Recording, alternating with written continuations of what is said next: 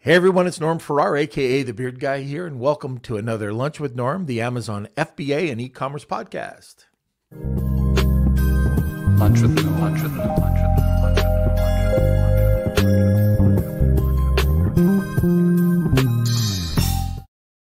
Okay, so on today's show, we're going to be talking about something right up my alley. We're going to be talking about branding. So we've asked people that are in the group if they'd supply us with some logos or branding or packaging, and we're going to be just going through them, ripping through them like we've done in past episodes. People have really enjoyed these. They've given us a lot of feedback if we could do it again. So we have a returning guest, Michael Kurtz.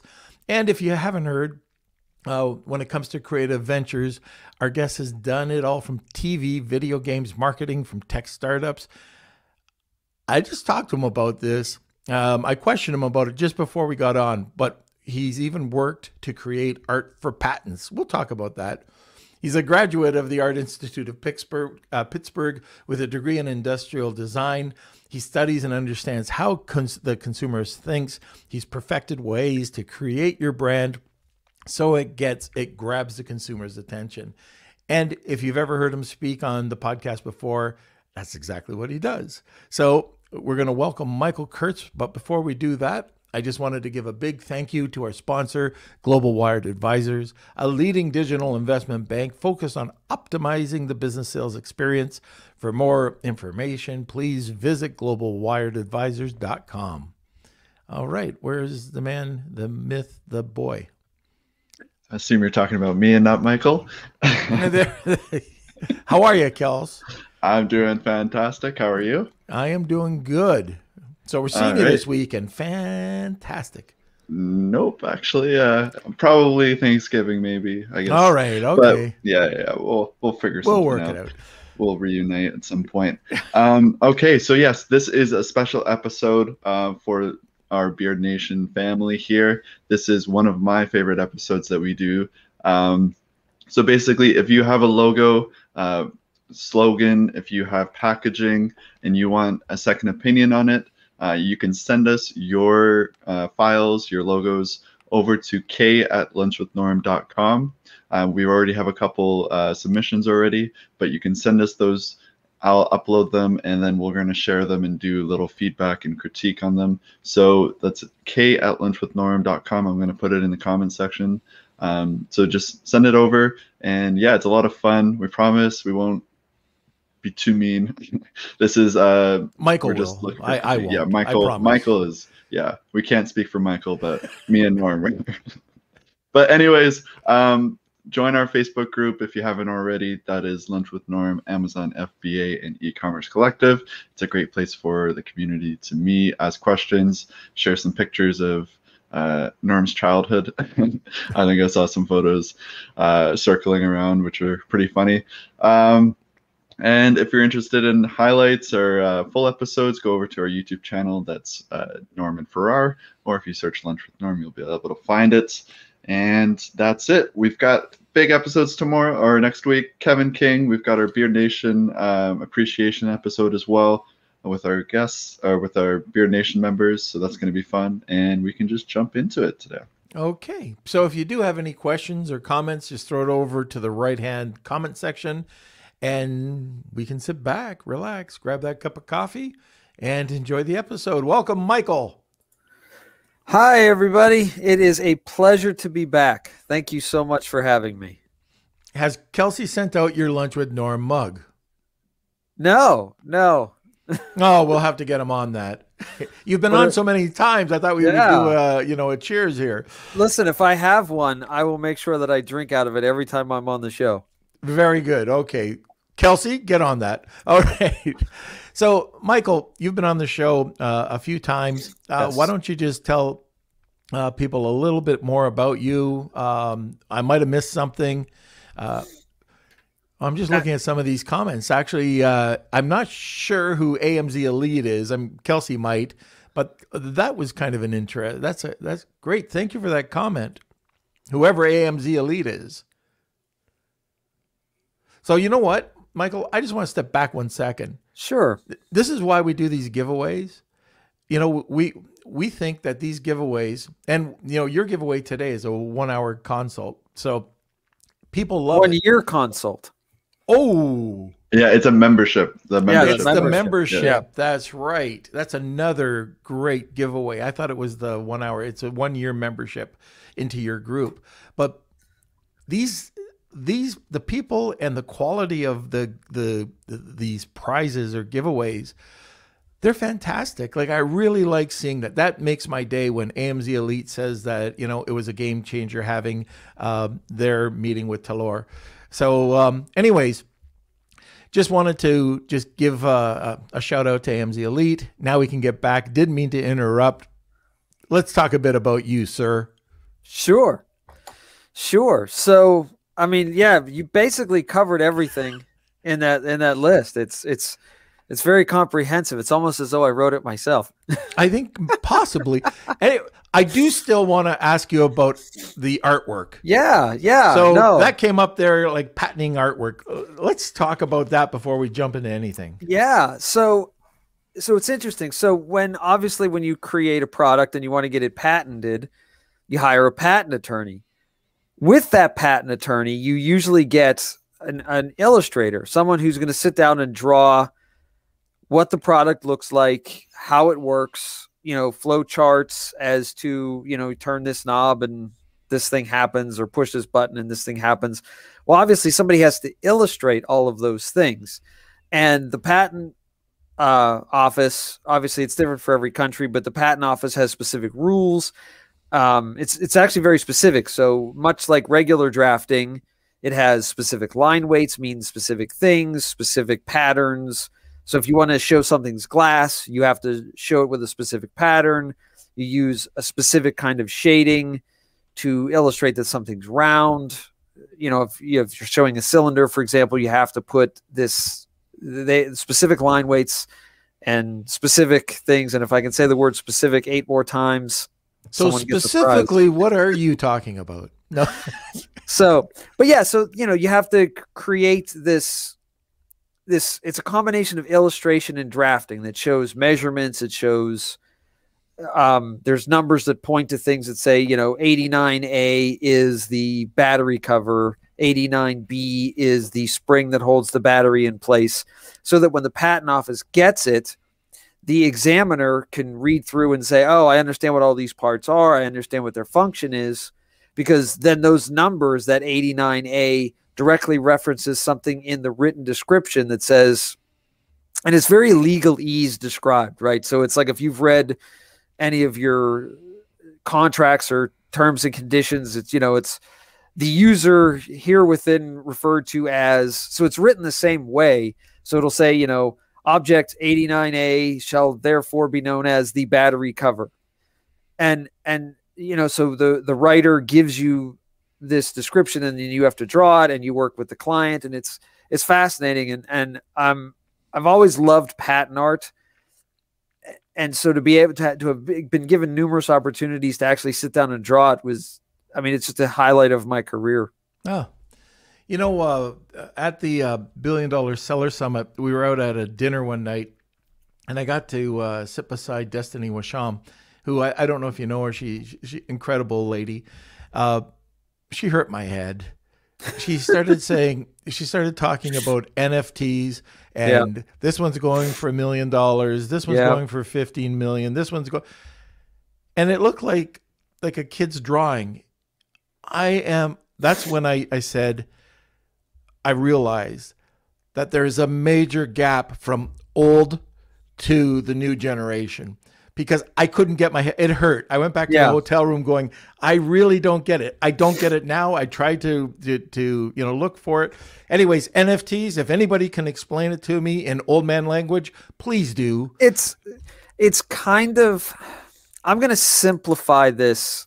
Don't get me going. I don't want any headaches. Yeah, I'm going to simplify this almost to an extreme, but it's essentially, you're essentially buying a digital right to it, right? So in other words, a digital copy / digital ownership. And again, I'm simplifying it probably way more So I know I'll get people in the comments going, well, that's not exactly how it works. And you're right. But like I said, I'm trying to keep Norm's head from exploding. So, but essentially you're buying into the picture that someone drew.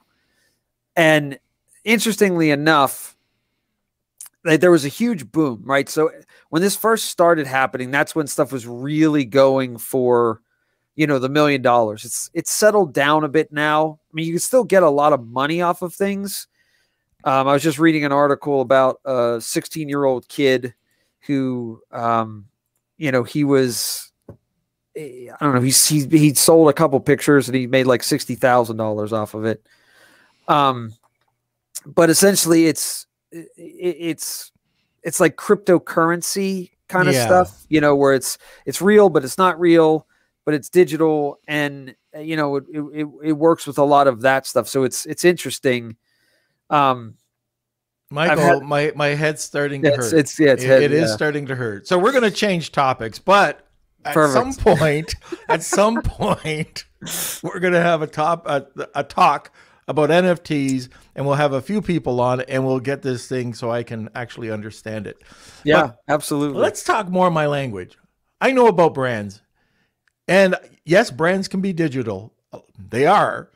Absolutely. I understand that point, but let's talk a bit more. I wanted to talk today a little bit about CRMs before, and we are going to get into critiquing the logos, and that'll be a bit later on.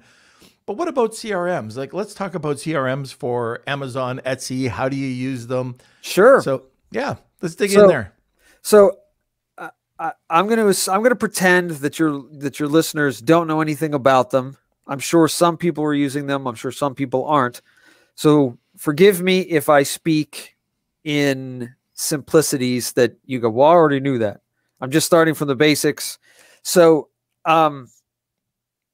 essentially, the CRM is incredibly important for anyone who's running any kind of digital store. So whether it's through Shopify, Etsy, Amazon, I'm not going to get into the details of setting it up because they're all different. And what does CRM stand for? Oh, sorry, customer retention management. So it's essentially collecting emails so that you can reach out to people. And there's a difference between that and spamming them. And so I want to talk a little bit about how to not spam people, but actually send them content they'd be interested in.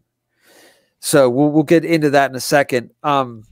But yeah, so there's different ways to sign up. Etsy has different rules than Amazon. Amazon has different rules. Obviously, if you set up your own Shopify, that's your content. Or maybe if you set it up through WordPress or something like that, WooCommerce, like those are your stores, so you can make the rules. So again, there's all these different ways to do it, and I'm not going to bore you by getting into it. Instead, I'm going to talk about how to use it so that you don't get people going, oh, this is just spam, I don't want to read it. And the easiest way to do that is whatever your content is. I'm sure you have a product that you want to move. You're just about to launch a product. Maybe you have a monthly thing. I'll use an example of, bakeries will have like a cupcake of the month, something like that. Maybe if you sell jewelry, like if you hand make jewelry, maybe you have, we've made this custom, necklace for Thanksgiving or for Christmas or whatever. And so you can use the CRM to push that out, because essentially, if you're relying on people to just go to your website or stumble across your store and say, oh, I'd like one of those, you're missing a huge population of customers. But if someone buys from you before, they're obviously happy with the product. So by capturing their email and then continuing to send them essentially digital flyers and saying, hey, did you know that in the month of October, we're going to be offering this? Or in the month of October, we're launching our new product. You can use that to really hype something up and say, hey, there's 2 weeks till the launch of our product, and get people excited, because most people, they forget. Like, that's what we do. We get busy. Oh, I got to take the cat to the vet. I got to go over here. I got to do this. The kids got to go to school. And we forget that, oh yeah, I wanted to buy this product. And then it's just gone. And so by sending them, this drip campaign of a month out, you send them an email. 2 weeks out, you send them an email. The day before the launch, you send out an email. It reminds people, even if they don't open it, just seeing it in their inbox of, hey, don't forget, we're launching this product in 3 days, keeps it fresh in their mind. And so part of the way you keep it from being spam is you have a clear and concise email title, right? It's Lunch with Norms launching its new logo critique in 3 days. NFT, the new NFT. Right. The new NFT is coming out in 3 days. And so, like I said, you're able to drip it, and these people have purchased from you. If it's Amazon or Shopify, you can also just say, hey, enter your email for a 15% coupon, right? Now they've given that email to you willingly. You're not spamming them because they've said it's okay for you to send me emails.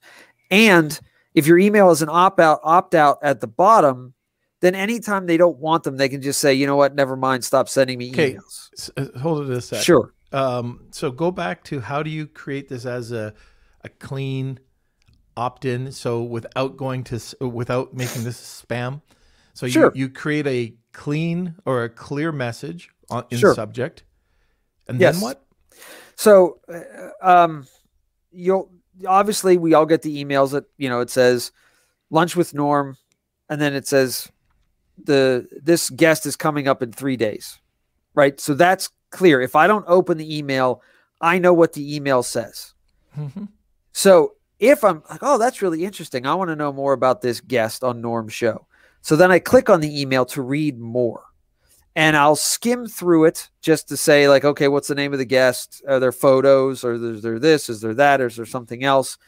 And we approach it with this kind of 3 layers of, first I'm going to skim it, then I'm going to kind of read it. And then if I'm still interested, then I'll actually read the entire thing from start to finish. And so with that, you want to highlight the most important things first. I'm sure we've all gotten the email or the newsletter where every 3 paragraphs, there's a huge title that says what the next 3 paragraphs says, right? Or there's a tagline or a quote that's something that, like, oh, that's really interesting. This person feels this way, or, we've achieved 10% more sales in the past year. Oh, I wonder why. I'd like to read more. So it's these attention grabbing titles that keep us reading through the email. But again, that title, before we even open the email, is going to tell us the core of what we need to know, which is Lunch with Norm is going to have an amazing guest next week. And you want to tune in to see who it is. It's a special guest. We're having David Letterman on, something like that. Yeah, he's coming on in 2 months. Awesome. I seriously hope that's true, because I think the two of you would be awesome together. Not just because you both have cool beards. I had my beard before his. Yeah, you inspired him. Yeah, that's right. That's what he said. Now, I don't know if you realize this, but exactly what you're doing with sending out these emails, telling people that you have a product launch, Amazon is allowing you to do this direct to your followers and to your repeat buyers. So they've been trying to build up this brand community for some time, and they've done a good job. So starting out with they had a horrible social platform called Spark, didn't fly. It just didn't fly. It was just too. You know what? How can you get more narcissistic than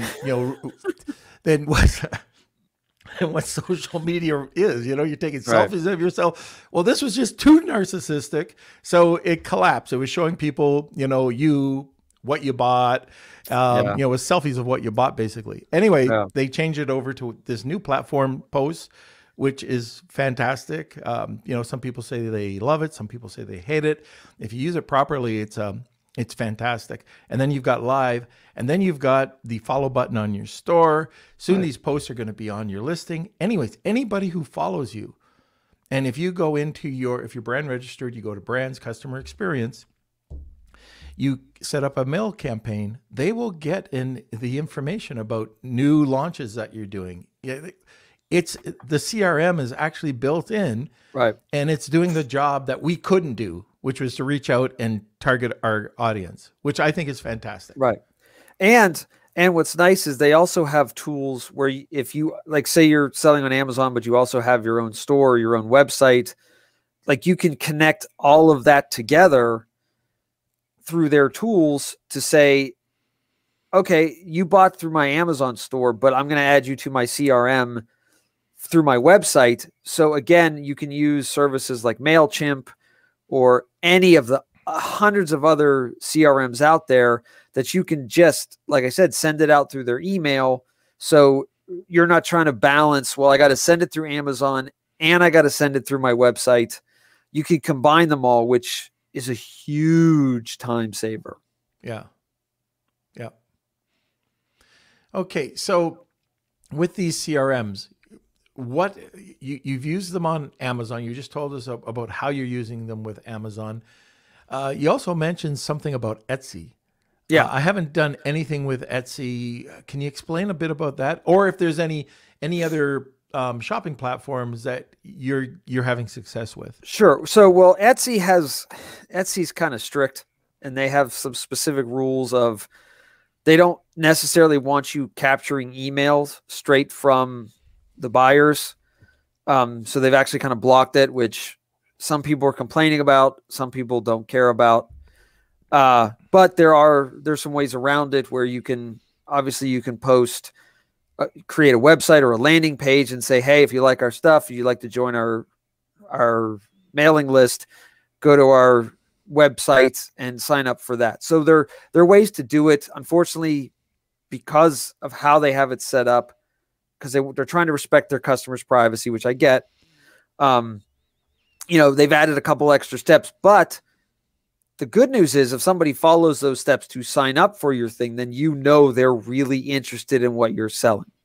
So it's a great, it is a great, system to say, like, are people interested in what I'm doing? Well, yeah, because they went from Etsy to my website to the email form and signed up, and now I know that they're interested in what I'm doing and how often things are going to get sent out and things like that. So, and I've just got to say this, it's a little bit down a different rabbit hole, but in the Centurion League, so that's the mentoring program that Tim Jordan and I have, there's a lady in the group, Jody, and she started Etsy last year. She is absolutely killing it with no inventory, zero inventory. So it's all custom made orders? It's all print on demand. You upload the designs, people print them out.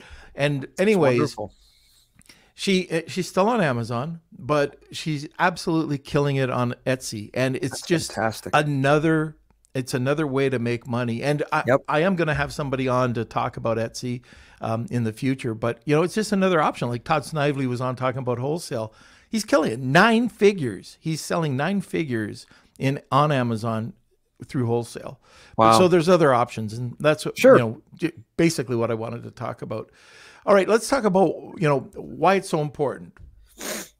Because if you think about it, if you want to buy something for, let's say, Mother's Day, you're going to go on and you're going to start scrolling through Mother's Day gifts, right? And then you scroll and you scroll and you scroll.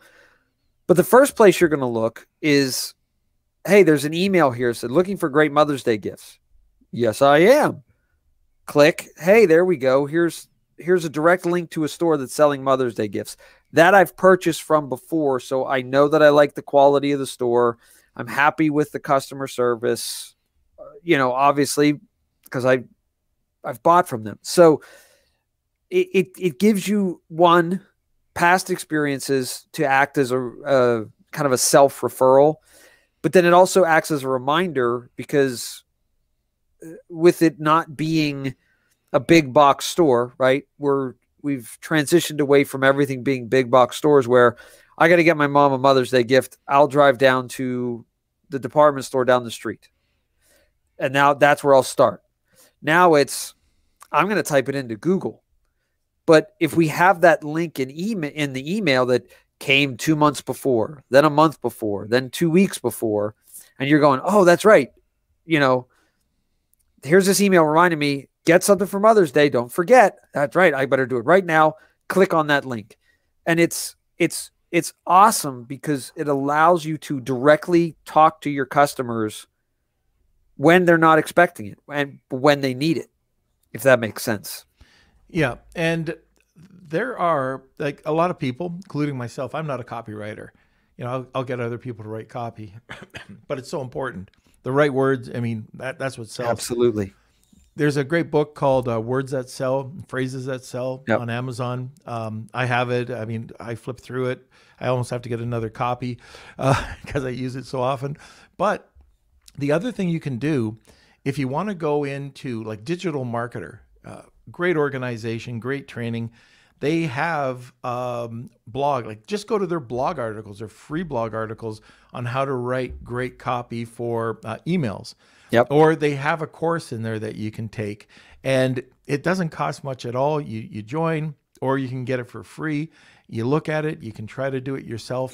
And also, this is, if you want to write one thing down, this is fantastic. Brad Kalin, he came out with something called Automatic Scriptwriter. And I believe that's what it was called. And we'll post it later. But if you type in the information that you want, it's a bit of AI. It'll actually form the email for you, and it's pretty good quality. I'm talking about very, very good quality. Right. And it'll write the scripts like you have to have, three, like a 3 or 4 or 5, 6 sequence email. Here it is. Here's the time period. Just send it out. It's all done for you. It's fantastic. And it'll even come up with optional titles for you. So anyways, if you don't quite feel on copy, or if you don't want to hire somebody, that's another way of doing it. Yeah. But check it out. It's really cool. Yeah. Yeah. And stuff like that's always great. And if you don't feel comfortable with that, Google how to write a press release, because essentially that press release format is perfect for these kind of announcement emails, which is, right, you have your opening sentence or the title of your email. Then you have a paragraph that basically elaborates the opening sentence. And then you have 3 paragraphs that elaborate on that paragraph. So it's because it goes from, if you read the title and you want to read the next thing, here's a little bit more detail. If you're still interested, here's a whole lot more detail. But essentially it's repeating itself over and over and over again, right? Here's the main point. Here's a little bit of elaboration. Here's a ton of elaboration. And so again, if you look up that format, that'll teach you how to write really successful emails, just because that's the way the professionals write them. And, to get them in newspapers and magazines and even on the news, if once you study the format a little bit, you'll recognize, wow, that's a press release, because they said the title, then they described it, then they cut to the anchor who's going to describe it further. So I just saw Simon has here. I got to put my reading glasses on. There we go. What is it? You want me to read it? Yeah, do it. Okay. From Simon, do you use CRM tools such as HubSpot? Yes, I personally use MailChimp, but they're all good. I mean, they all essentially they all do the same thing. It's kind of the added pieces that you get for the higher end things. MailChimp starts at free if you just want to learn how to use it, and then as you realize, oh, I need one of these or I need one of those, then you can walk your way up their subscriptions. So that way, if you're just starting out, it's not an expense at all, other than the little bit of time it takes. And they all integrate with your different systems, whether it's directly or through something like Zapier, where you can program your Zap. So if somebody does this, it automatically does that. And then you can schedule your emails to go out. So it's not even like, well, I want this to go out Friday at 5 o'clock, so I have to sit there at Friday. No, you can You can write it Monday, schedule it to go out Friday at 5 o'clock, and trust that it will. It allows you to filter people, so you can send an email to people who have never purchased and a different email to people who have purchased. Right. You can target your demographics, because I'm pretty sure everybody has different demographics in their target markets of, you know, you're going to sell this product to someone who's looking for a Mother's Day gift, but you're going to sell this product for someone who's looking for a Father's Day gift. And so you can collect the information when they go to your website or from their profile accounts or wherever you're getting that information. It allows you to say, okay, this person is never going to buy this product, but this person is only going to buy this product. So I'm going to send them this email, and I'm going to send these people that email. And so you're not spamming them by sending them email that they go, I'm not interested in this. I'm not interested in this. I'm not interested in this. Never mind. I don't want to get emails from these people anymore. It's, wow, every email I get from this company is something that I would at least consider buying. Yeah, or have a hook. I know with our private label Legion emails, we have a hook, and that's every Thursday. I have no clue what this is, but Kelsey and Eric put together these dumb photos of Tim and I as Ernie and Bert, or, you know, and it's just a hook. So people look forward to them. You know, they open them, which keeps our open rate up, which I like, and hopefully they read the content. I want to expand on something though. So you can go to companies like Constant Contact, Active Manager. The one we use is same thing, MailChimp. Yep. Don't do it. Do not do it. Like if you've got 250 emails or 500 emails, don't send it through a regular email campaign. If you're on a shared host like a HostGator or something like that, you will not only get blacklisted, get blacklisted, but you'll bring down everybody else on that shared server. So you won't be, you know, you like, they're not going to be happy campers, and you definitely won't be. But it's like, people don't understand that, you know, that SMTP, like their outgoing server, is very important. And MailChimp has strict rules. Like if they see, like we've been flagged, you know, oh yeah, we better change that. Or if all of a sudden you get a higher spam rate, they'll notify you. Right. And even if you want to, this is just in general with general email. I will use G Suite. I'll use a Mandrill, which is MailChimp's. It just helps you white label your emails, so you get into the inbox rather than getting into the spam. Right. It costs a little bit, but Mandrill's an awesome SMTP server for your emails if you're just sending them out. Like for me, sometimes, like Shane talked to me once, Shane Oglow, and he's saying all of our emails are going into spam. We're missing out. People aren't getting them. Well, I don't know why, but we switched it over to a different service, got it off the shared email server, and it worked like a charm. So be very careful, because if you are sending out a lot of emails, you could get flagged. Yep. Okay. Well, and even on top of that, if you're, depending on who you're sending them to, you know, it becomes numb, right? Right. As the recipient of those emails, if I get an email from you every day, okay, yeah, I got another email. I don't care. And I'm more likely to either say, I'm sick of getting emails from you, you know, take me off your list, or just, I don't even notice when they come in, versus, oh, I got an email from Lunch from Norm. I wonder what's going on. Like, why did he send me this email? He wouldn't have sent it to me if there wasn't something important in it, right? And then you open it up and you're like, oh, wow, David Letterman's going to be on the show, and they're really excited about it, and they really want to promote it. Like, okay, yeah, like, wow, that's actually worth, you know, me making sure that I don't accidentally schedule an appointment that day or whatever, so that I can definitely tune in, because it's going to be the best show ever. You know, that type of stuff. And like I said, it's the same thing of like, hey, Halloween's coming up. We've got our Halloween cupcake. Make sure you order yours before they sell out. You know, it's really important, because I wouldn't have thought about a Halloween cupcake right? I might go to a Halloween party. I don't know. Maybe. I always think of cupcakes. Yeah, me too. But but specifically Halloween, I might not. But like you're debating, oh, do I want to go to a thing? There's a party. I got to take something. I don't want to just show up with a bag of chips. What do I do? Oh, look at this. There's cupcakes. You know what? I'm going to order my cupcakes. I'll pick them up on the way to the party, and then it's done. And it's one thing off your checklist. And because I saw that email, and it's so helpful when it's warranted, right? There's so many things that I've bought because I got an email for it, either because I was going to buy it and then forgot about it, or like, I don't know. Like I said, I got to buy my mom a Mother's Day gift and I'm not even sure where to start. Oh, look, I got an email from the place I bought her gift from last year. Or go to Soap Club, make fabulous soap. There you go. There you go. So, I want to just let everybody know that we've got a great giveaway today. It's a 1-year membership in Michael's group.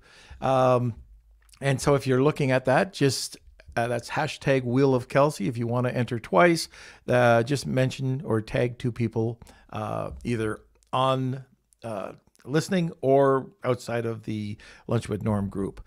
Okay, there was something else I wanted to talk about or mention. It was that discussion with NFT completely messed you up. It completely messed me up, and I just keep looking at Simon's stuff. He always messes me up.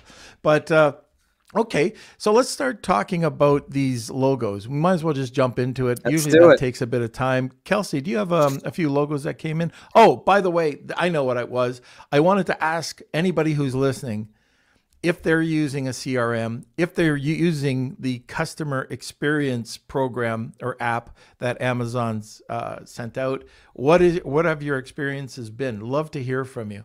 So I have not on my brands started to use it.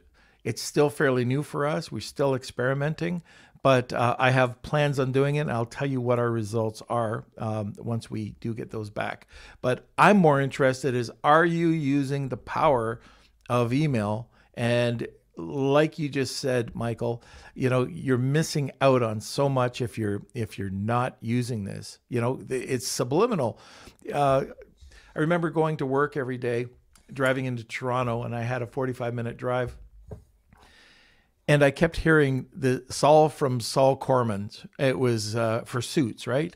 Well, if I was going to go get a suit, it was Saul at Saul Corman's, and that's what it was because I heard it so much. I wasn't looking anywhere else. That's the same thing with these emails. Right.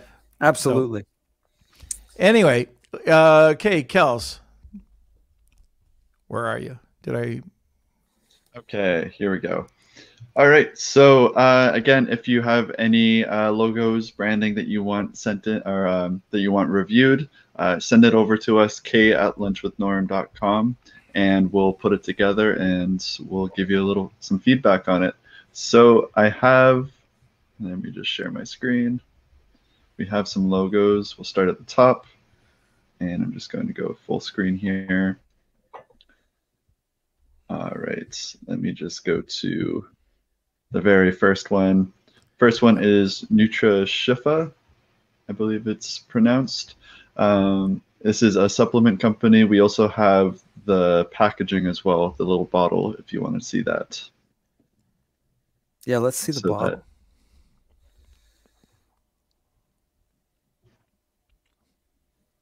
I'm gonna let you lead with this. Oh, one. You're gonna let me lead? Yeah, absolutely. All right. Well, listen, you're a hospitable host. I like it. I think when you show the bottle, could you scroll down to the bottle again? Yep. You get a better feel for it on the bottle, like actually in use. But yeah, I like it. It stands out. It's easy to read because in this image, it's really small and I know what it says. I'm curious I would be curious to know kind of the motivation behind it. Like if there's any specific meaning to any part of it other than just, the vibe that it's giving off.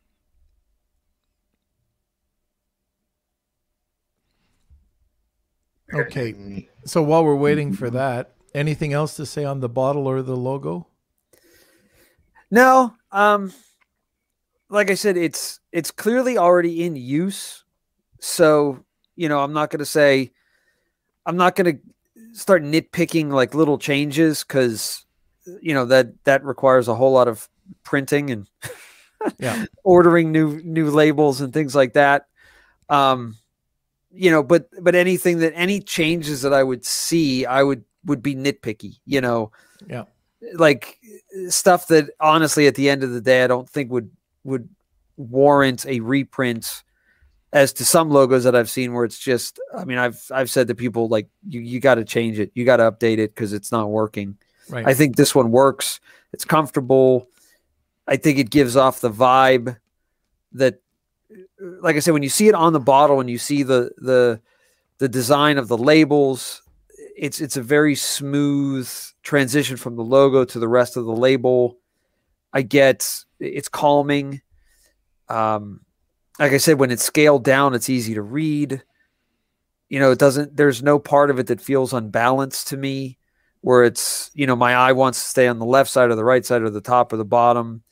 It just, yeah, I would say yay to this one. Okay. I'm in the middle. So with this one, what I like, especially because it's a health and wellness sort of thing, that you've used green and blue. I don't know, and this is a nitpick, but if the blue should be just a little bit different color, but and this is already established, so this is not horrible. It's not bad. It's fine. The logo is fine. So don't freak out if I make these suggestions. But for me, I would have made the S thicker. You could do the same style. I would have probably made Nutra Shifa, that font, a little bit different because it is very thin. Especially take a look at the F, like when you scale that down. Now, when you go to the bottle, that's a different story. I think I can give you at least a couple of points here. Kels, could you go down? Yep. Yeah. There you go. So if you notice, you can't read the logo. It's very, well, you can still read it, but I know what it says. What I would do is I would bring this out to the right side and to the left side, and I think you'd have plenty of space to have the logo increase. And that's what you're promoting. You're promoting that. You're promoting the black seed oil. And you got a lot of stuff that I don't think legally has to be there. So I'd rather see that you've got your logo and your black seed oil. And maybe if there's a weight count and whatever, that's on there. But all this other stuff, you can utilize the backside. If you have it in a package, you could use it for that. But that's my only comment here. I like the bottle. I like the use of the black and the black in the black seed oil with the flowers that are there. The only thing I would say is that this is the same bottle everybody else uses, and that's when I talk to a lot of the supplement guys, they use the same bottle. Is there a way to do it differently? That is true. That is a valid point. Yeah. So if you could do something, and it's very hard, it's not very hard, but like one of the things I've talked to people about is, can you blister pack it? And what would that cost? And the reason why I like the blister pack, it comes in a square box. That fills up 1,000 by 1,000. That you can't get more square than a blister pack. And I'm talking about the box that holds them. So you have a 90 count that might be in that, or it might be something else. But there are alternatives. And when you go to a supplement page, we talk about pattern interruption. Well, if you can do something different than that bottle, that could drive people, as long as the listing is good, right? And it looks like whoever you used on this for the photography, it looks good with the lighting. You might want to bring in a bit more lighting there that is easy to fix through a graphic artist, but it really does look like a cylinder, which is nice. So that's really the only thing I say. I think You don't have to freak out about redoing your logo if you wanted to update it. And branding is always evolving, right? So Right. maybe on the next run, take a look at that. Well, and trends change. Yeah. Again, it's interesting because you watch companies and you go through and it's just they change their logos because technology, fonts. The thing that worked in the 90s doesn't work now. It looks it was cutting edge in the 90s and now it looks amateurish. Right. And part of it was as things transferred over to computers, right? They was like, wow, we can do drop shadows, we can do gradients, we can do this, we can do that. And now we're looking at it and all these logos are going back to just, let's go back to simple because we went crazy trying to add all these special effects and glares and 3D textures and all this stuff. And now it's going back to more simple. And yeah, like I agree with your point about, if you can create a package that as people are scrolling, it stops them, right? Yeah. Oh, wait, what is this? This is different. Just for no other reason than the package is different. That's enough to get somebody to click on it because, hey, wait a minute, I want to see what this is. Why is this different? Is this, it's a brilliant strategy. And so I think you're 100% right on that. And that's great advice. And yeah, also as you're going through and you're updating things, updating the packaging design to be more modern, not only helps with that, getting them to stop, but it just keeps things fresh and everybody does it. So, you put new and improved type stuff on it of like, hey, we're excited to announce our new label design. It's going back to the CRM thing. It's another thing you can announce of like, hey, we're really proud to announce we've updated our logo. Go to our website and check out what we've done. And it's a great way to do that. And like I said, I think Norm, you and I, you're a little bit less on the like scale with the logo than I am, but again, I think we're both in agreement of there's no need to panic. Yeah. You don't need you don't need to cancel the label, stop the presses.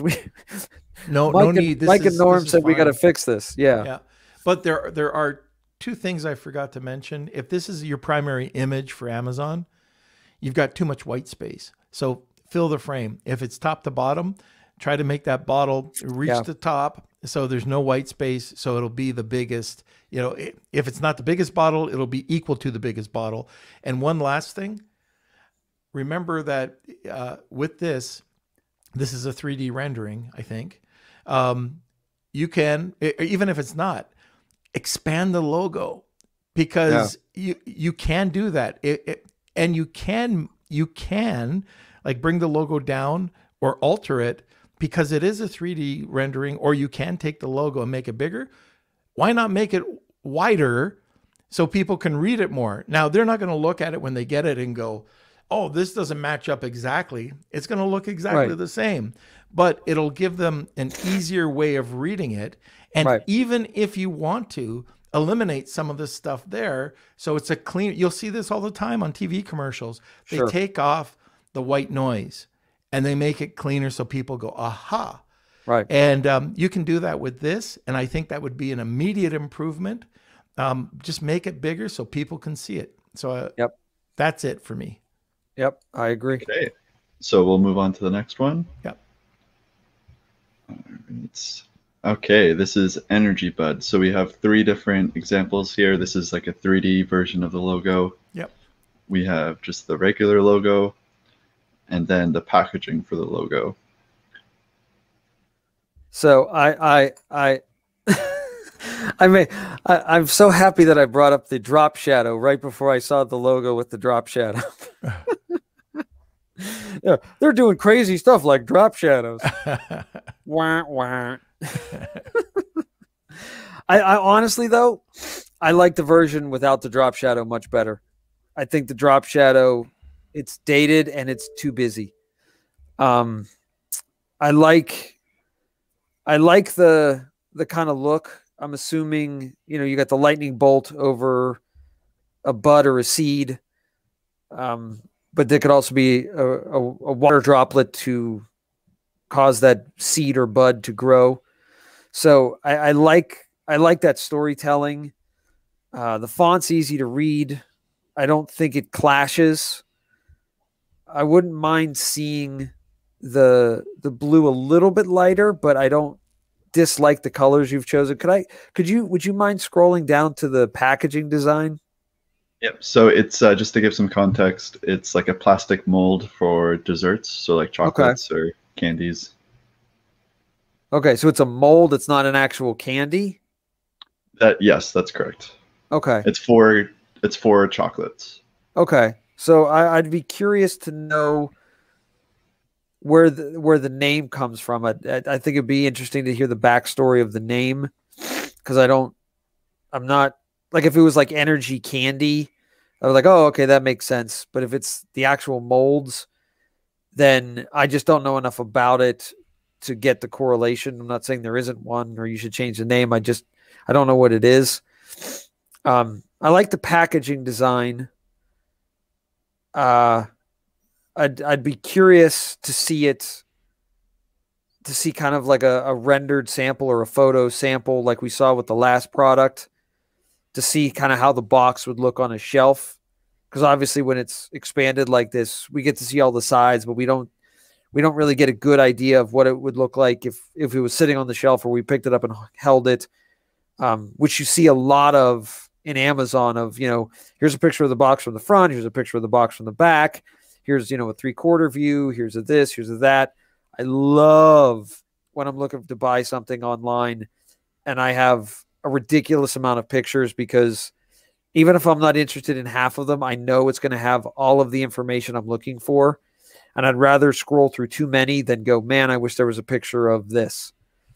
So just for when you do sell it online, pictures.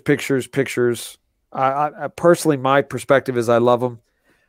But back to the box, like I said, I like the colors.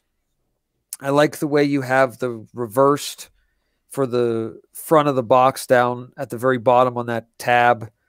Even at this small scaled down version, like it says 7-piece set, I can read everything, obviously not the fine print, but I can see the stuff that I'd need to see if I was standing across the store, if it was just looking at a thumbnail.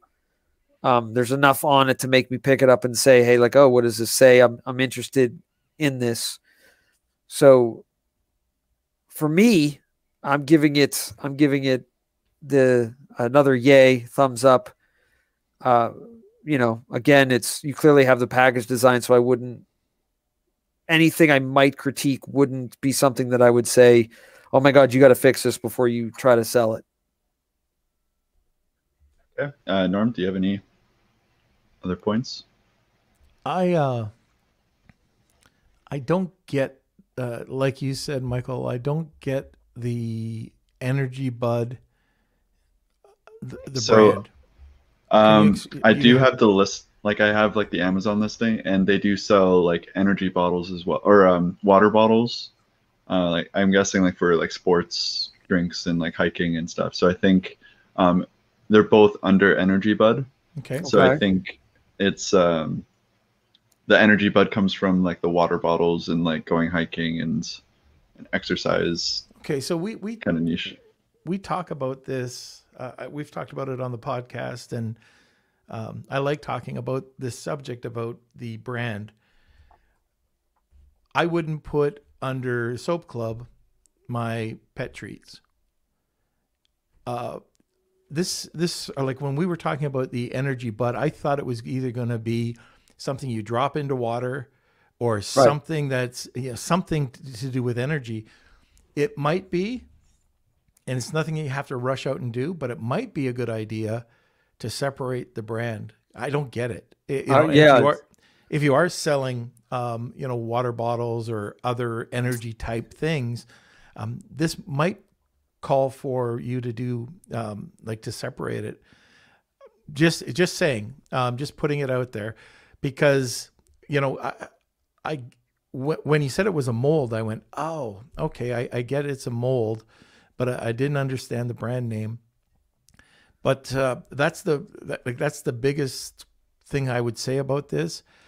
Putting the 4-color like process imprint on the front, yeah, that's fine. I'd probably like to see it in the listing. Kels, do you have the listing? I do, so I can. Maybe we could just throw it up there for a sec. Yeah, and is that okay with them though? Yeah, I believe so.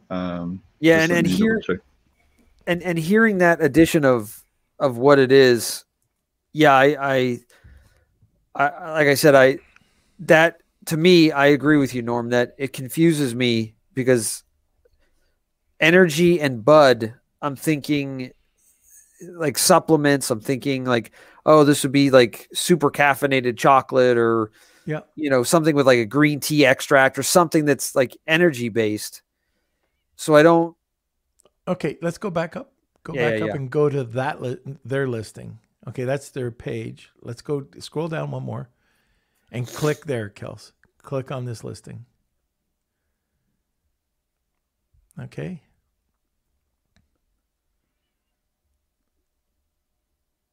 Okay.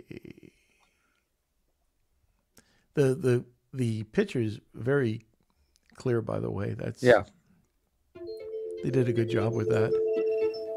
Okay, so I'm not going to spend a lot of time on the listing. I just wanted to see a little bit about it. So congrats on that first image. I think that's very well done, using up all the space you can, showing the product. It looks like it's a quality image. But again, my biggest thing here about critiquing this is I don't think it hits the mark with your other brands. You might want to consider, if this sells a lot, if you want to consider breaking this off and widening out that brand, that side of the molds or whatever you want to get into. Other than that, that's all I can say right now. Yeah, and so there's a question about separating brands and changing brands, and so are you talking about specifically in accounts, or are you talking about the marketing of it with that question? Oh, sorry. I thought you were just answering a question here, because I just saw Nathan's here. Separate brands is a great point, brings up new challenges. You can put a brand under your Amazon account, or you can open up a new Amazon account, but you can definitely add multiple brands to your account. So like for me, I have my one company and it has multiple brands under it. Now there is a challenge if you're going to go and sell that company. So these aggregators or whoever's going to be buying your product or your company don't want to mix it up. So if they're saying, hey, I want Energy Buds, but there's 2 brands in here, to pull out the financials and to pull out all the information about that, they'll probably, it just makes things a little bit more messy. So you could do it. That's the simplest way. Just add another brand to brand registry and it'll be there. Or you can start another, and there's nothing wrong with starting a new Amazon account. The only problem is if it's the same product, then you could get into hot water. Right. And then, and as for marketing, Coca-Cola has Aquafina. So you can just say, there's various ways of doing it, but essentially you can be, I don't know, let's just say cookie mold or, cupcake mold or candy mold or whatever, a property of Energy Bud. So there's a bunch of different ways you can do it. You can not mention that they're connected. It really depends on how you want to set it up. But yeah, it's like I said, if people are confusing the brand, because I know if I saw that sitting on a shelf now, again, thank you, Kelsey, so much for pulling up the actual account, because again, it changes things because it made it obvious of like, oh, the first picture is clearly candy molds. But if I was in a store and I just saw that box, Energy Bud, and that picture that's on the box, my first thought would be, oh, this is some kind of energy candy. That's exactly right. Okay, so Okay. and if anybody else has comments, I can't read them. Kelsey will, but if anybody else has comments, put them into the comments section. Okay. We'd love to hear from you. Great. So this is, let me see. So this is from Cindy. She's trying to build a brand. She's a housekeeper for 30 years, and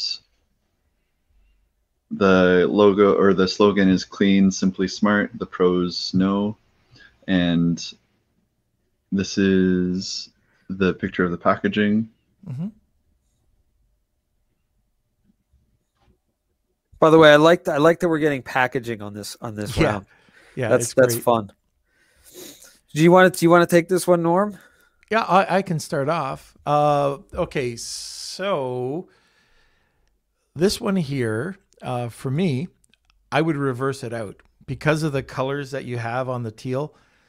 It's very hard, and there's very fine stars. There's a lot of details in there.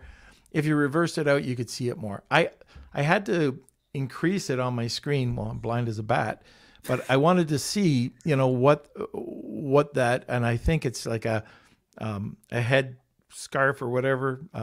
I think that's what it is. I don't know what the name is, So.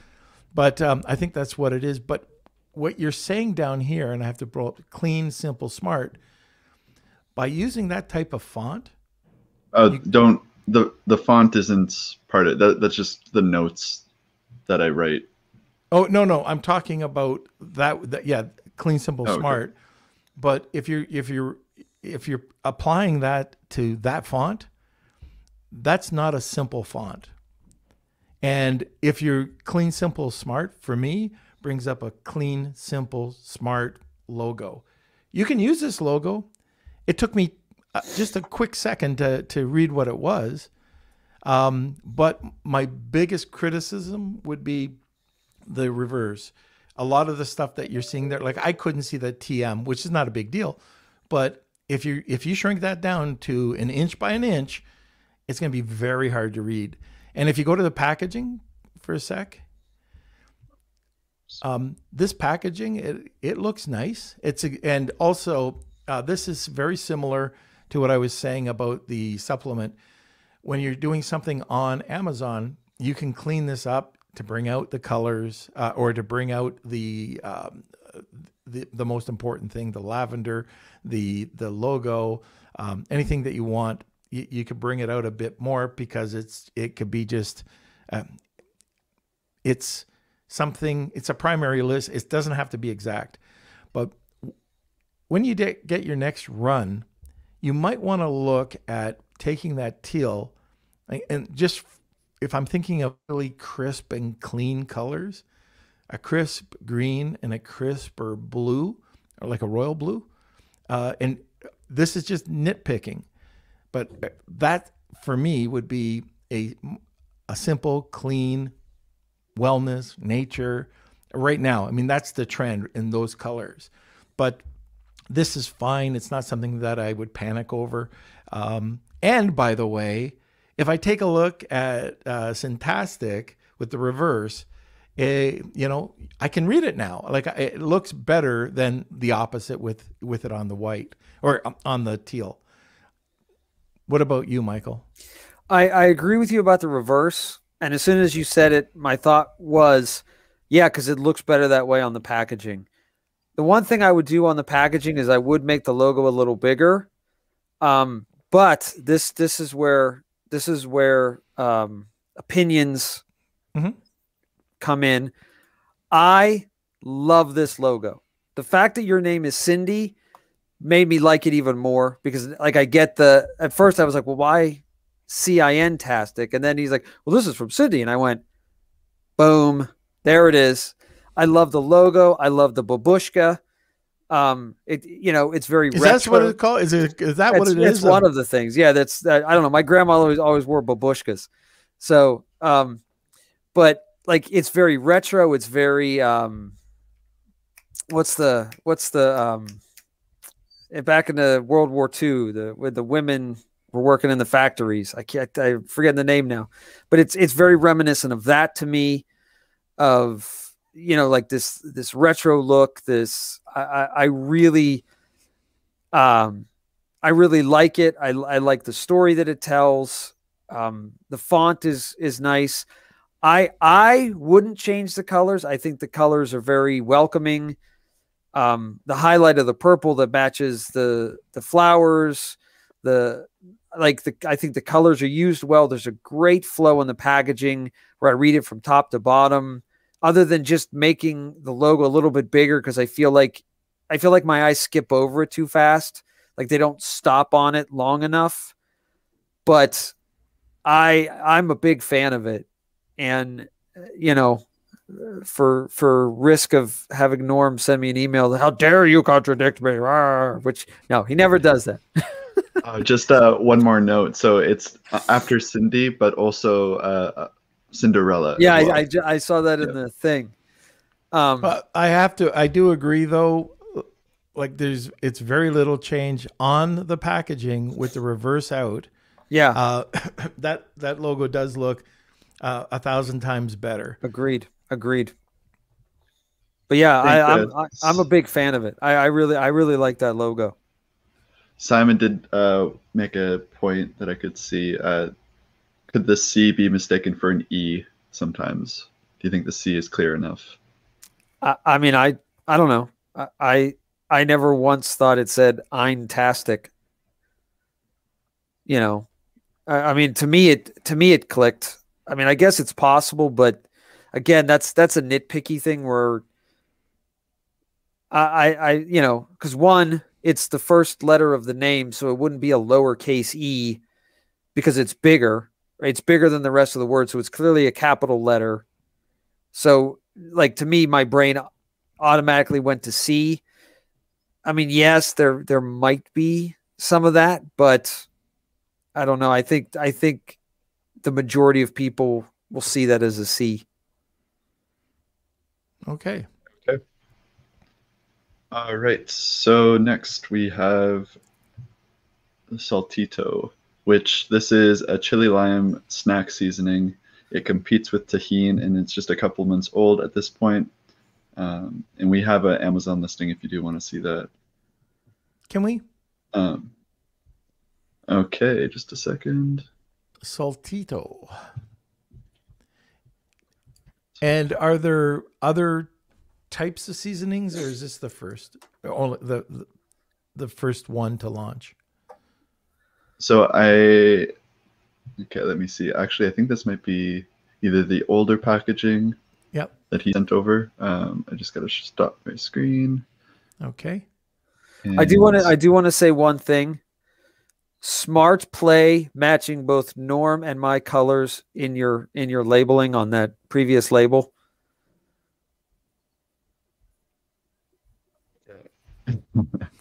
All right, so I think this is the newer logo here. See, they got rid of the orange, Norm. Now they changed your colors to blue. It's because what I said in the last, you know. Okay. They kept my color though. Man. Okay, so this isn't an Amazon listing critique. It's just we just want to take a look at what it looks like. Is that the primary image, by the way? Primary image, yeah. Okay. And I'm sorry, no, go ahead. Sorry, do they get it too? Yes, it says a 2-pack. Okay. Oh yeah, there we go. All right, what are your thoughts there, Michael?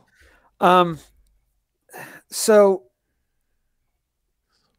this is going to be weird and convoluted, so I apologize if it doesn't make complete sense. So I like the layout of this container that's on the Amazon ad. However, the logo is bland. I don't care about it. The logo on the last label I liked better, but because of the fonts that are on this new label, that logo doesn't fit. So if you wouldn't mind, Kelsey, scrolling back up to the previous logo, the one that he was pulling out of the box. Yep. Just I need to stop my screen. Michael. I've given you a huge undertaking, Kelsey. I apologize. Oh, and then Just, is that the logo below it?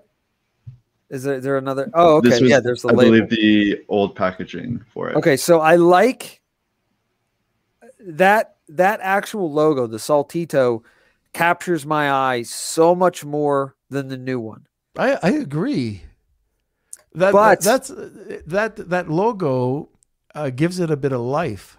yeah, but the label itself, both labels, honestly, are very bland. The second label, the new label that's the blue and yellow, it fills out much better, but it's nowhere near as fun. Like this one says, "Oh, you're going to have fun eating this meal." The other one says, "We're very serious about our meal." Now, I'm not sure which one you're trying to get across. I don't know the rest of the brand story to say that it's the second one's more appropriate or the first one's more appropriate, but just by viewing it, I'm much happier looking at this first logo, the way the snack seasoning, curves over the top. You've got the kind of the sparkles, and then, the Saltito's shaken up, because you're going to shake it onto your food. So it's kind of shaken. Like that's a lot of fun. But then the rest of the label, there's a ton of negative space that makes me go, I don't care anymore. And so, I get why you redid it. And I think you were smart to redo it. I just wish. Did he? Because I'm still not sure if this is the one. Kelsey. Oh, that's the new one or the old one. I got you. Can we get that confirmed, whether this is the new one or the old one? Yeah, so Stephen, if you want to reach out and give us context and let us know which one is the first one or the last one, but he did send me an email saying that Saltito branding that we are changing to, you can say, oh, okay, so this is the new one actually. This is the new one. Good. Okay. Yeah. Okay. So he changed it to be your colors. He's like, Mike's colors are good, but we got to get Norm's colors on there too. So that changes it. So that logo, that works for me. Yeah. What does it say above it? Snack seasoning. Okay. Yeah. Yep. Chili lime. And I agree with you. I don't know what is missing, but if we go back to the actual bottle. Yep. There's just a lot of negative space that could be filled up. Yeah, something around here just feels a little plain. Because the top half is so exciting. It's very stimulating. And then the bottom half is not stimulating. And I think that's where it's noticed, is because you're like, yeah, oh. And you need the bottom half of the label to also say, yeah. Yeah, I'm just wondering if it's something that you can do with that lime and the chili, having. I feel my first thought is like moving the chili lime with pink Himalayan salt down, and then bringing up the chili and the lime and expanding it maybe, and making that image bigger. Yeah, a lot bigger. Like switch the two, because having the text above and then the small logo and then smaller little text below, I think it's giving too much space. But if you switch those and make it bigger, maybe it might help. Yeah, I agree. And the net weight, you could probably shrink down a little bit so that you can enlarge the chili lime a little, because obviously when you're looking at it, let's say on the shelf, you want that to grab your attention, because I'm assuming, let's say there's different brands, right? Or not different brands, but like different flavors. So you'd have like maybe chili lime or maybe habanero or however you want to do it. I want to be able to say, oh, this is the chili lime, this is the habanero, I want this one, and pull it off the shelf.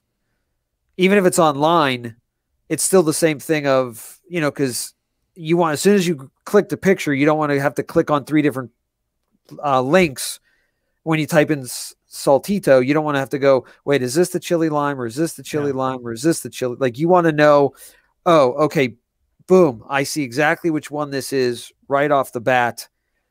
And I think making that text bigger, and then, yeah, you're 100% right, Kelsey. Make the chili and the lime as big as possible, even if it kind of goes underneath where the words chili lime, because that overlapping will add some excitement. I just thought of something that might work as well. So in the supplement world, a company might have 5 or 10 different types of supplements, and they do exactly like you say. Vitamin D might have orange for the sun or yellow for the sun. Like a sleep aid might have like a dark black or a black or a purple or something like that.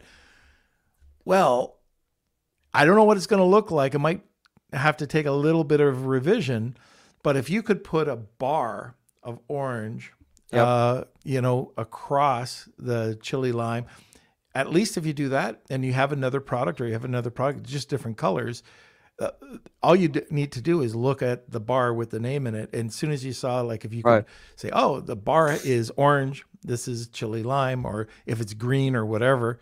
But if you're going to do that, you'd almost have to have a neutral color in the background because it would clash. But that's just a thought. That's, I'd love to play around with this actually. And I do too. Because there's, like I said, there's a ton of negative space that there's so many different ways to fill with, like you said, with bars, with, imagery, there's 1,000 different ways to do it, because it is, forgive me, but it is simple. So, like I said, if you look at the top, there's a ton of space between the top of the label and where it says, where the curved text is. Like, you could put a bar across there, then put a bar across the bottom where it says chili lime, and you'd balance things out. I mean, there's multiple ways to play with this. Okay. And by the way, Michael, I just saw Simon's comment. If you did order 1 million labels. Oh, no. no. Oh, no. But if you did order labels, no. Don't worry about it. Yeah. Don't worry about it. You're not Send them out out, sales. and then you would do it. But it looks like this is a 3D rendering. So for the label. So anyways, sorry, Steve. We could play around with this. And in fact, Stephen, if you want to, reach out, because I might get my graphic artist to play around with it just to see what we can come up with. I don't think it'll take a lot of work. And if you haven't ordered them, great. If you have ordered them, no problem. A brand's always evolving, and you nailed it with the logo, and that's what counts. Yeah. Okay. So we got 2 more. Okay, let's go through them quickly. All right. Oh, actually 3 more. So this is... I recognize this one. Yeah. We've done this one before. This is from AMZ Elites.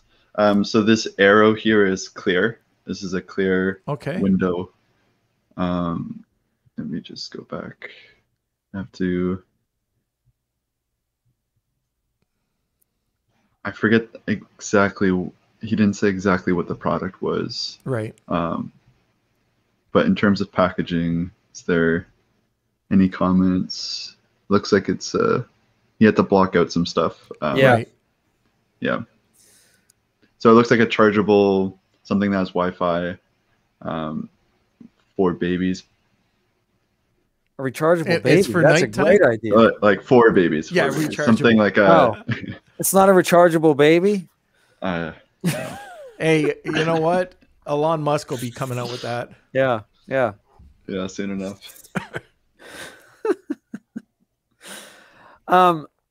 Again, this is one of those things of I wish we had a picture of the actual, even if it's just a rendering of the actual box put together. Because because the like, you have the bleed here where the speckles are going off, so you don't get a good balance of stuff visually. But that being of itself, it's pretty interesting. For me personally, I would make the back of the box white where that photo is. Because when you turn it around, I'm not inspired. Like, it doesn't grab my attention, or at least I'm envisioning that it wouldn't. Yeah, so I think the packaging isn't ready yet. So Yeah. AMZ Elite just said that he'll send it to us when it's ready. Okay. Okay, But I think you're right with the back, just changing the color so people can read it. You've got a lot of instructions there. So it's an easier read than having it on the blue. You know what? If this is a nighttime product for babies, I don't have a problem at all with the colors. I don't have a problem with the stars. I mean, I think you've nailed it. Yeah, and I was going to say, I mean, you can't see the product, but you and I have both ascertained between the stars and the music notes, you know, it's pretty obvious what it is. I think, like I said, the information that's on the back, I mean, obviously we can't read it because it's small, but I mean, I can determine the flow. I could see, you know, the kind of little bullet points that are down at the bottom of the box. You can feel the flow of, like, oh, if I saw this sitting on a shelf, or if I saw a picture of it on Amazon or whatever, like I can feel the flow of the front. I can feel the flow of the back. Like, hey, here's a picture to grab your attention of this thing in use in case you had any question on what it's for. And then here's all the facts. So it follows that thing we were talking about with the email, which is grab their attention, convince them to read it, and then if they're convinced, they'll read the entire thing. And it works that way with, oh, here's the front of the box. Interesting. Let me pick it up and turn it around and examine it. And when I flip it over to the back, now there's this picture. Now there's this text. And again, like we said, make it white, because one, it's going to grab your attention more, and two, it is going to make it easier to read because you've got a dark blue text on a light blue background and they blend. And my eye keeps wanting to go back to the front. And I think even if it's folded together, I'm still going to want to turn it back to the front because the front is more stimulating for my brain. Right. All right. So we'll move along to the next one. So this one is from Laura. This is her logo for her first brand, and she's looking to improve upon it and get it ready, maybe change products in the future. But right now it's there's no definitive lane yet for her. She has sold gift sets, novelty items, holiday gift boxes like coffee gift basket for coffee lovers, tea and cookie gift sets, novelty sock gifts. Okay. You want this one, Norm, or do you want me to go first? I'll take a quick stab at this. Excuse me. If the brand is called Pink Citrus Marketplace, or if it's just Pink Citrus, if it's just Pink Citrus, I would just continue with Pink Citrus, and I might, although the black looks good, make the citrus a citrusy color. Even if you keep the Marketplace in there, it might just break it up a bit. But I do like the black. It's just that citrus, when I think of it, is, you know, either a yellow, an orange, you know, one of those, even a green. I wouldn't use green. I like the flowers at the end. Of course, the trademark would be much smaller. Right. And then the pink swoosh at the back. I mean, it's very soft, very pastel-y. The font seems fine to me. I don't know. I just like Pink Citrus Marketplace. That could work. I just don't know if I would change the citrus to a different color if it is Pink Citrus Marketplace. Yeah, she said that it is the Pink Citrus Marketplace is the whole name. Okay, so then that changes things a little bit. I would change. My opinion would be, see what it looks like, put it side by side, but pink and then citrus and then Marketplace in black. It might look nice if it looks terrible, then switch it back to black. But just do a comparison and split test that. So get your artist to do that. Go to PickFu or go to Usability Hub, split test it and see what color combination people like. But the overall look and feel for me, except for the trademark, just make it the regular circle and much smaller, is fine. Yeah, I'm in agreement with you. My first thought was the TM looks like it's part of the word marketplace because they're almost the same size. Yeah, it's so that part's got to go. Like that was like it was distracting to me. Yeah. I agree. I feel like the pink swoosh and the word pink should be the same color because the one's more, it's got a little bit more gray in it. I feel like the balance between the black and the pink is uneven. It's heavier with the black. And so I like your idea of trying a third color to see if that'll help reduce some of that black. And then I'm curious, I'm not a flower guy, so for all I know, those are citrus flowers, but I'm curious as to why it's not some kind of citrus there instead of the flower. But again, if it is, a citrus flower, then that's not my expertise, so never mind that part. but yeah, I like the feel that it gives. It's gentle. It's comforting. The pink of the word pink really balances out the weight.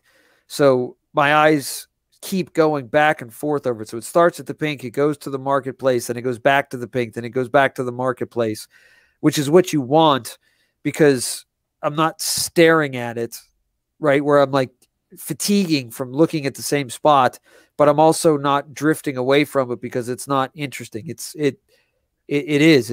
good. Like I said, good balance.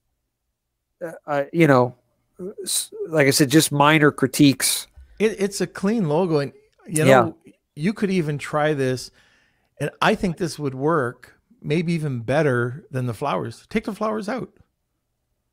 Like just pink citrus marketplace might work. It's nice and clean.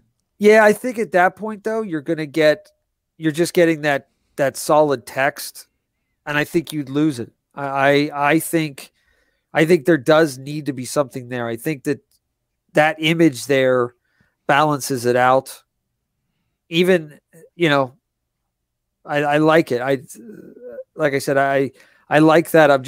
I'm more curious as to what the flowers are. And if they are a citrus flower versus, you can't put lemons because those are sour, but remember when you shrink this down to an inch or 2 inches, sure, you'd have to see those. Well, and you check this out, like you split test it and see what would work. And I think it would work. I do think those flowers will work shrunk down because with the thinner lines, they'll fade out a little bit. And I think it'll stay balanced. I do. I think, like I said, because they're not crucial to the logo, right? It's not like FedEx's logo or Baskin-Robbins logo where that image is crucial to it. For me, this is something here to help balance it out, to help make it a little bit more interesting. Which is why you almost don't question the fact that it's just flowers versus, an orange. Like balance-wise, you don't question that. And so I think when you shrink it down, even if you lose quality in that actual image, I think that's okay because that's not the main focal point. It's like an afterthought, if that makes sense. Okay. So I did do some little research, and I put in like citrus flower, and I believe that's the flower of the citrus plant. Like, so there we if there's go. like an orange, then that is the flower. But I know branding, not flowers. It does look good. Hey guys, we got to wrap this up fairly soon. It's going on 1:30. Okay. Yeah. Okay. We got one more, and then we can wrap it up. I have to refresh. my one note for it was I think of, when I think pink citrus, either like pink lemonade or pink like grapefruit. So I Right. don't know if those fruits would be better images for it. But anyways, here's Twilight action. This was a logo that we had before, but here's some new packaging. Yeah, I remember So we that. have 2 images here, and this is the last one. I would make the logo bigger, because there's enough space where you can get a little bit more sky, move the hoop down a little bit, and still get everything to fit, to make that logo a little bit bigger, because my eye goes straight to the basketball, which isn't bad, but the last thing I go to is the logo. So I go to the basketball, then I go to the text above it, then I go down to the icons below it, and then I finally make my way back up to the logo. And even though the logo is also on the ball, it just, I'd like to see it a little bit bigger, just so you can say, hey, this is the company that made this. Yeah, I like the packaging.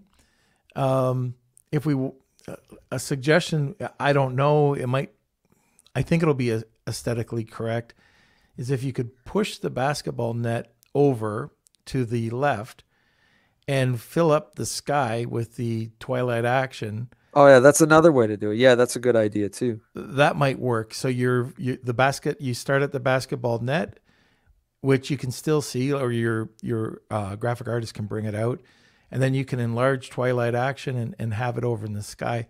That's just an option, but overall, nice packaging. Yeah. Yeah, I like the product too. Yeah. Yeah, the packaging is really good. Okay.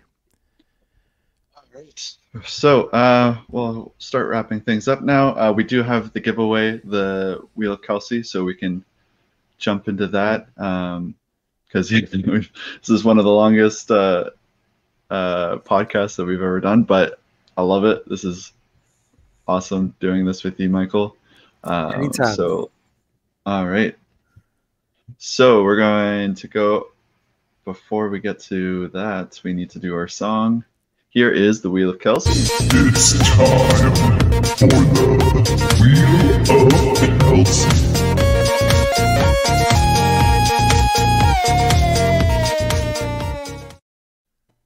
All right, so thank you everyone who sent in their names and entered the Wheel of Kelsey.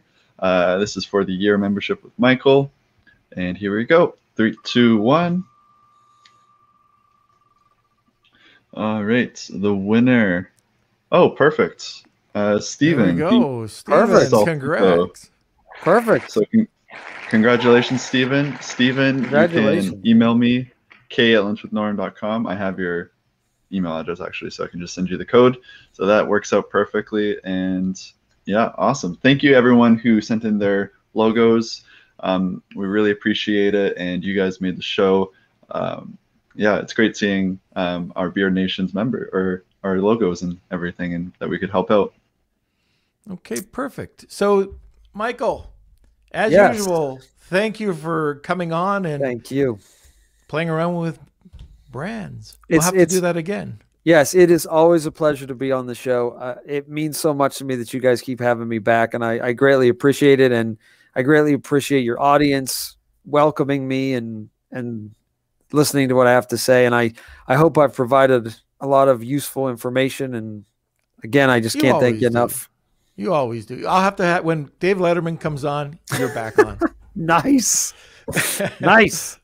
All right, sir. So thank you so much, and we'll see you next time. Perfect. All right, everybody. So our guest on Monday is going to be Yanni Kuzminski, Multiply Me. He's got a really great service for recruiting people. Doesn't have to be an Amazon person. It could just be anybody you're looking to outsource to. Anyways, I've used the service. It's a great service. The way that they go through the vetting process. Anyways, he's going to be on. He's going to be talking about it. It's not like going to Upwork and just, finding a person. They get those 400 people down to 100 people, down to 3, and present them to you. So it makes the hiring process very, very simple. But other than that, Kels, what else? Other than smashing buttons. Yeah, smash those like buttons. Hope you guys enjoyed it. This is a little different. This is just kind of like a fun episode that's different from our other podcasts. Our other podcasts usually are more interview based, but we do something special with Michael, and yeah, we hope you guys enjoyed this episode. Check out our Facebook group, Lunch with Norm, Amazon FBA, and E-commerce Collective. Also, if you would like to be part of our membership program, we do guest lessons. Michael was actually a speaker as one of our guest lessons. I think it was last month, 2 months ago. But yeah, really awesome. We also do small group sessions with me and Norm, where we do Q&As. So if you're interested, check out lunchwithnorm.com and click on the membership button, and that'll take you there. And yeah, our Beard Nation episode is next Wednesday. So we're going to be meeting some of the audience members or part of our community, the Beard Nation crew. So that's exciting. And we have our Kevin King episode also on Friday. So it's going to be a great week. Episode. Yeah, excited for it. Okay. All right. So join us every Monday, Wednesday, and Friday at noon Eastern Standard Time.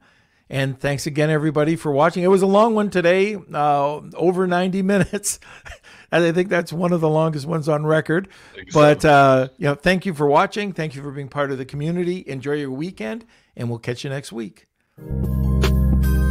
Lunch with Norm.